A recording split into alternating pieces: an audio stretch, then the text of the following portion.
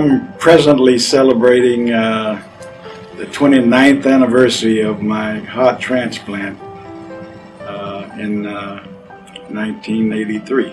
I had a massive heart attack. One of the things that we kid about now is the fact that when I did some stupid things when the heart attack was actually happening. When I felt the pain in the chest, I went outside and did some exercise. That didn't stop it. So there's a little upgrade in front of my house at home. So I ran up that and back.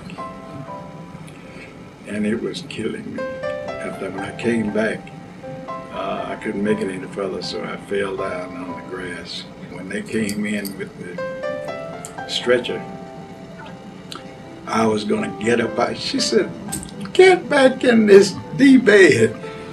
Don't you know you're having a heart attack?" But you know, it seemed like it was taking them a long time to get the stretcher in. So the least I could do is go and meet them halfway, I guess. My young son, who passed himself with a heart attack about 10 years ago, said, "Dad, you know, we better start looking for somewhere for a transplant because, you know, from what the doctors are saying, you don't have that much heart that's alive."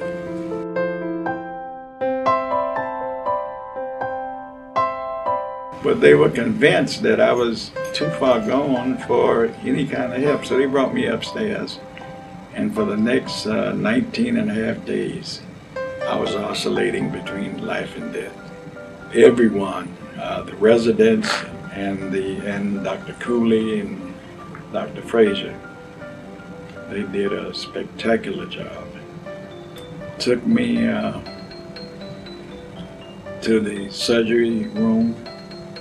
And when as they were loading me up, one of the physicians said, "Mr. Washington, do you know you're going to get a 19-year-old heart?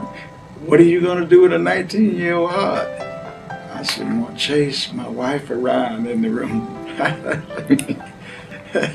And instead of trying to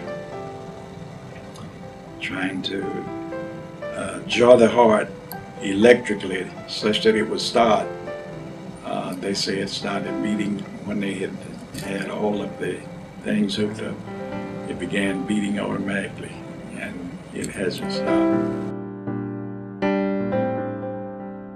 I have that for the first 5 to 10 years, and you still wonder and you think about where the heart came from, because somebody had to die. I've seen all of my children grow up and become adults. I've seen my grandchildren be born, and some of them are married. And I've seen some of my great-grandchildren grow up and become contributing members of society. All of this I'm indebted to the St. Luke's Hospital and the Texas Heart Institute, because without them, none of that would be possible.